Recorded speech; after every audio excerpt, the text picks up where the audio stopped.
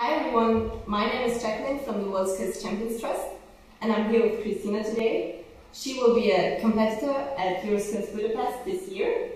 So Christina, what is your skill and how did you get into this field?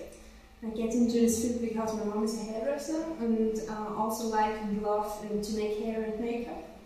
And then I decided to be also a hairdresser. So what would you say is the most rewarding part of this job? To make people happy, I think. That's the most important job. That sounds really good. Do you have an advice for someone who pursues a career in this skill? I think it's important to love what you do and to work with other people together and to interesting for new styles and trends and some fashion things to try something new and to be creative. Great.